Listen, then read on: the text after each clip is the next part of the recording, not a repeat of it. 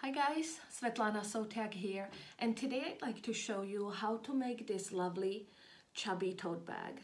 Now this is a beginner-friendly bag and it finishes at just the right size to be used as a project bag, a shopper, or even a reusable gift bag.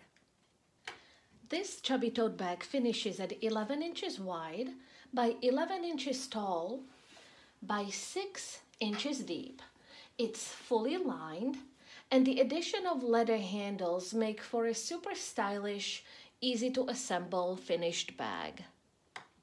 All you need to make this bag are 2½ yards of fabric. I'm using cotton linen blend for my exterior of the bag, and I'm using duck canvas for the lining. You will also need a yard of medium weight fusible interfacing. I'm using Pellon SF101. You will also need 2 3/4 inches wide by 16 inches long leather handles. You will need a ruler, rotary cutter, and cutting mat, and you will also need fabric shears and a fabric marking pen. You will of course need standard sewing and pressing supplies as well. Press your fabric well and then use your cutting mat, a ruler, and a rotary cutter to cut out 2 exterior panels, 2 interfacing panels, and 2 lining panels. All the panels measure 18 inches wide by 15 inches tall. Fuse your interfacing to wrong sides of the exterior panels by working with 1 panel at a time. Place it right side down on the ironing board and bring 1 interfacing panel and place it sticky or this bumpy side down along the wrong side of the exterior panel, like so. Smooth out all the edges, and now bring the hot iron down and press it. Hit it with a little bit of steam, lift it up and press it again. Make sure not to move your iron back and forth like that so you don't distort the panels.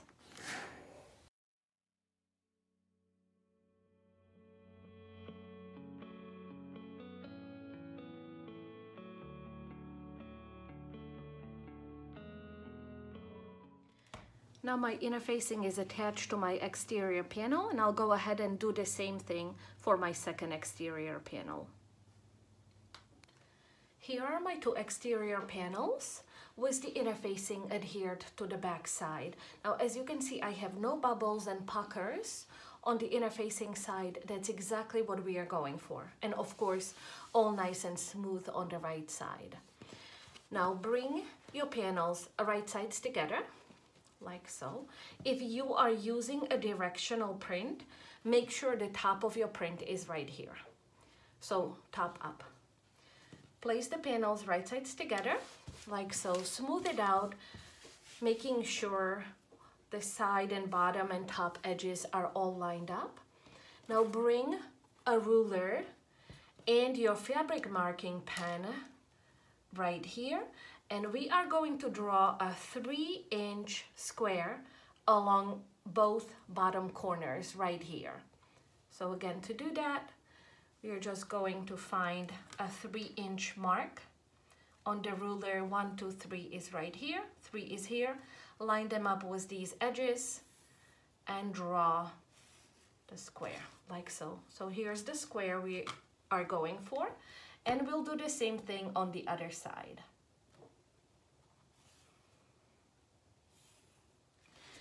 And again, we are working with both exterior panels. So we'll take our scissors now and cut through both panels, cutting along the lines, cutting out these squares.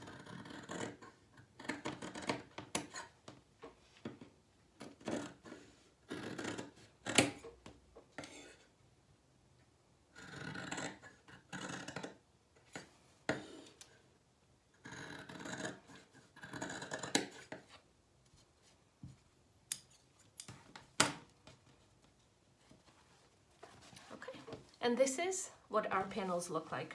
Both exterior panels have these 3-inch corner cutouts.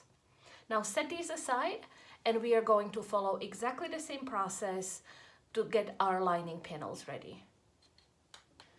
I brought my exterior panels back because we will be working on assembling the exterior side of the bag.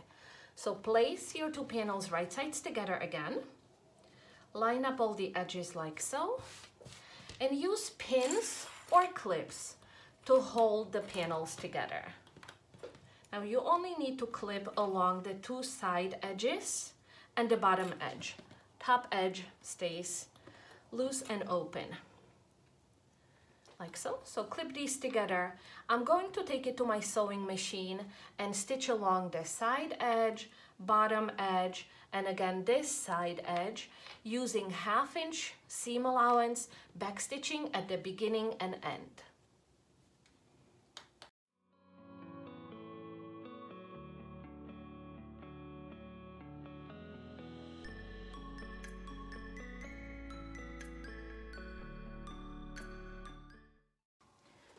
Now that my panels are stitched together, it's time to press the seams open.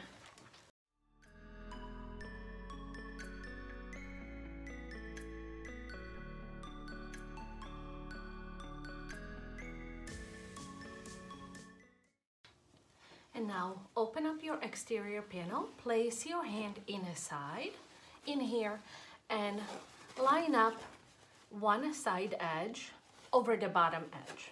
So they'll line up right here.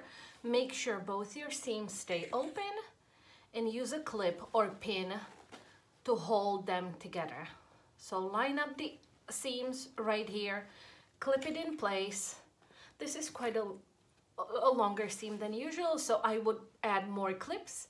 And I'll take it to my sewing machine and stitch along this edge, back stitching at the beginning and end using 1/2 inch seam allowance.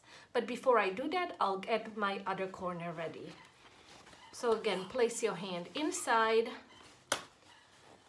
line up the seams like so, and clip. Okay, time to sew.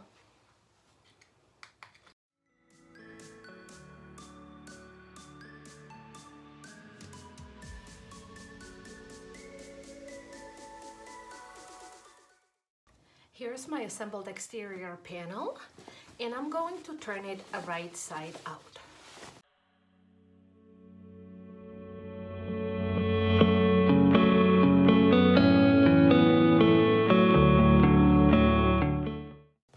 All right, now this is what the exterior of your bag looks like at this point.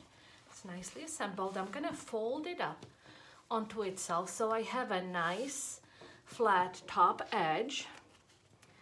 And I will use a ruler to find the middle of my top edge. So the top is about 17 inches wide. So I will need to make a mark at 8.5 inches. So use your fabric marking pen and make a mark right here. And I'll make it on the second exterior panel as well.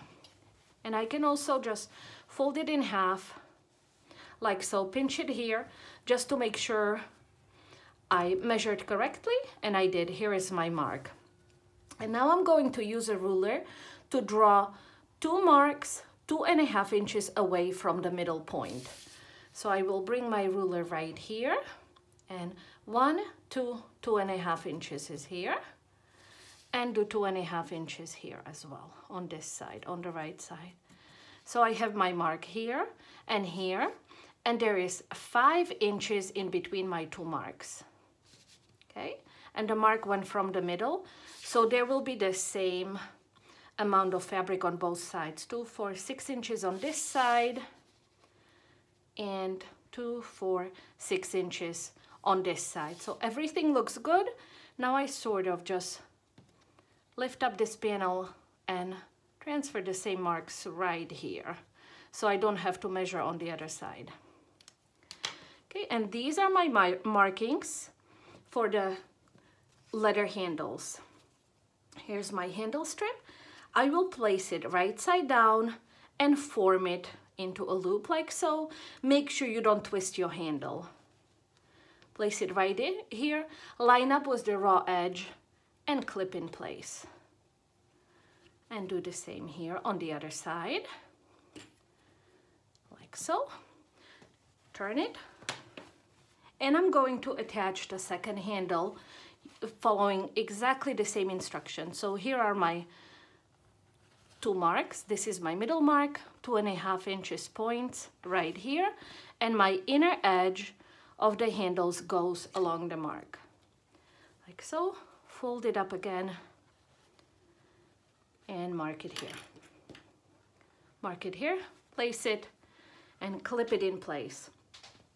Now I'm going to take it to my sewing machine and stitch along the edges right here, securing the handles in place using 1/8 inch seam allowance, and I will stitch back and forth a few times just to secure it in place. Now when I sew my handles in place, I want to make sure I keep the bottom panel out of the way, so push it down a little bit, straighten up your handle. You want it to go at 90-degree angle to have it nice and straight. Remove the clip. I want to make sure it's in the right place, like so, and I'm going to stitch back and forth a few times.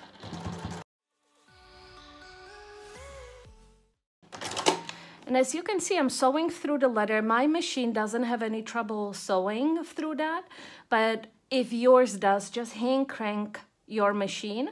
Also use a 90-14 needle. That will definitely help with the sewing through the leather.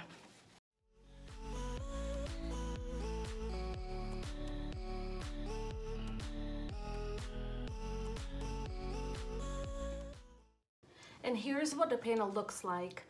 At this point, my handle is attached to the exterior panel. All the seams are sewn, there are no holes in here. The handles are added to both sides.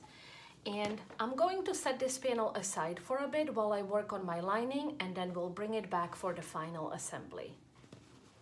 So sewing the lining together is super easy, as we are going to follow exactly the same instructions as we did for the exterior of the bag. The only difference being that we will sew along the side edge, along the bottom edge, but here we will leave about a 4 or 5 inch opening right here, and then we'll sew along the other side edge. So I like to use my fabric marking pen and just mark where the hole in the opening, the hole in the seam will be left right here, so I don't forget. So the way I will sew, I will start right here, back stitch at the beginning and sew right here, sew over here along this edge, along the bottom again, and stop right here. So I'll clip my panels together so they don't shift while I'm stitching. And again, just follow the same instructions as you did for the exterior to assemble it. So we'll do the side seams, press and the bottom seam, press the seams open, and then stitch the gussets.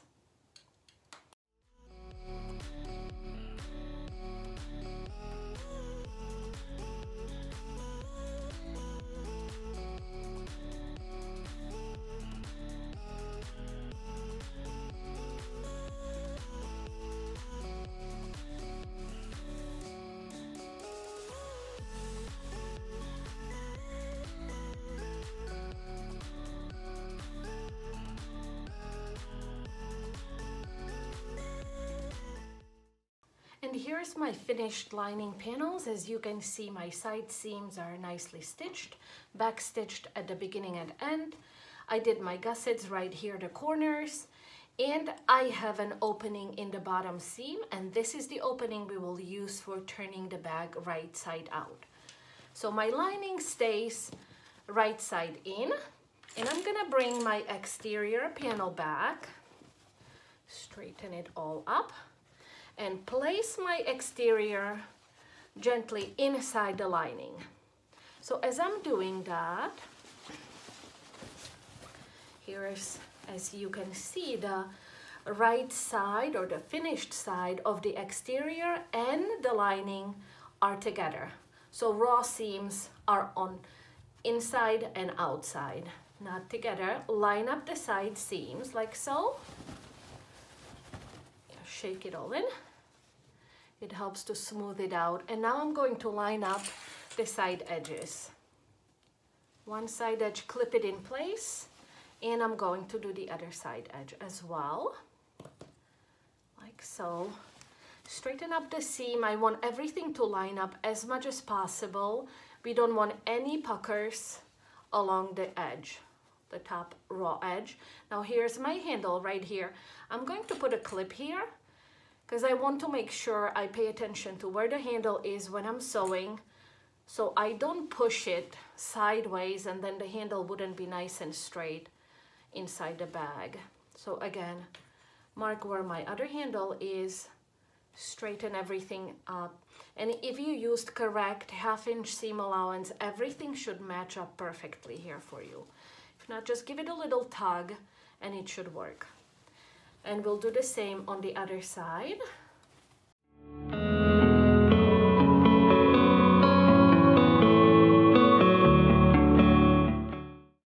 Nice, it's all nice and neat right here. We are now going to take it to the sewing machine and stitch all the way around the top edge here, all the way around, using 1/2 inch seam allowance back stitching when we get to the end.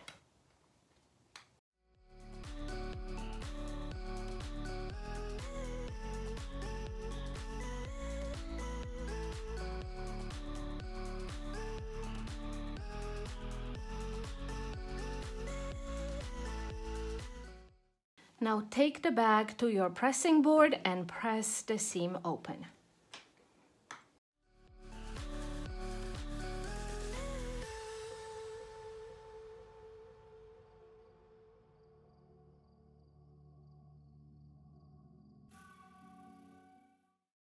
Place your hand inside the lining through the hole that we left in the bottom seam and pull the exterior of your bag out.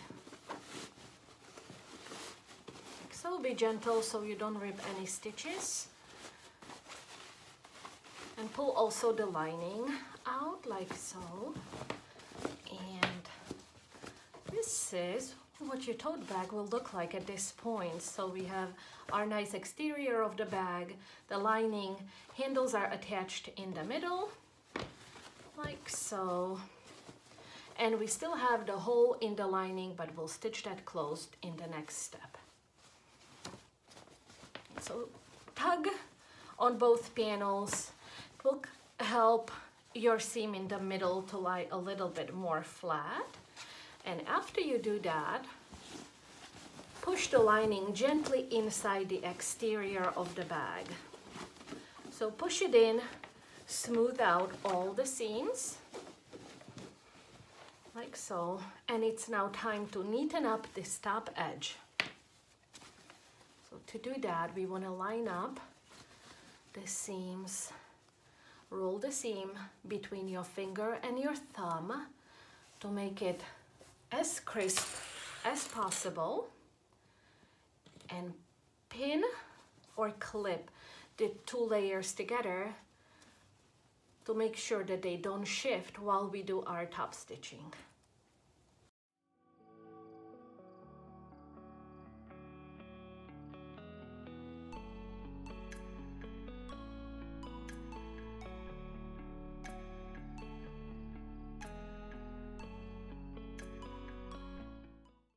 Now the bag top seam is neatly clipped, so we have both layers being held together by the clips or pins. We are going to take the bag to the sewing machine and top stitch along the top edge using 1/8 inch seam allowance and then 1/4 inch seam allowance. So we'll do a double top stitching. Now I also found out it works best for me when I turn the bag lining side out, like so. I don't have to worry about things shifting because my clips are holding everything in place.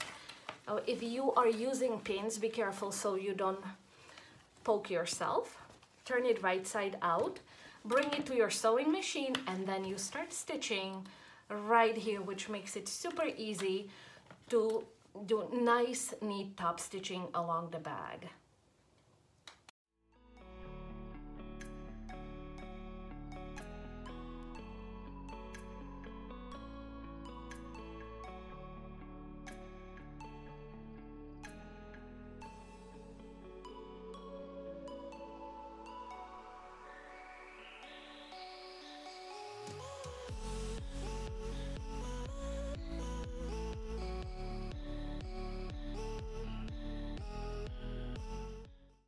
My top stitching is now finished, and all I need to do is stitch this opening in the lining closed.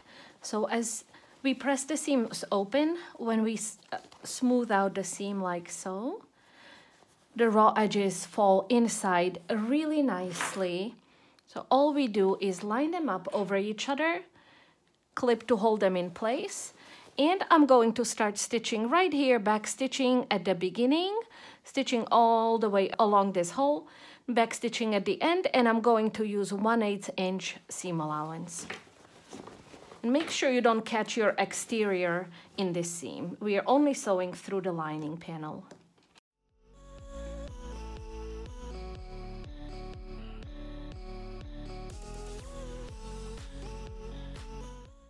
Okay, and the hole is now neatly finished. All we need to do now is turn the bag right side out, like so. Push out all the corners to make them nice and neat. So you're pushing both the lining and the exterior out at the same time so they fit inside really neatly. As you can see, here's our lining, here is the exterior, and you can just give your bag one good press along the top and side seams to make them really nice and neat, and you're all finished. I hope you guys enjoyed this tutorial and will love making your own Chubby Tote bags. Bye!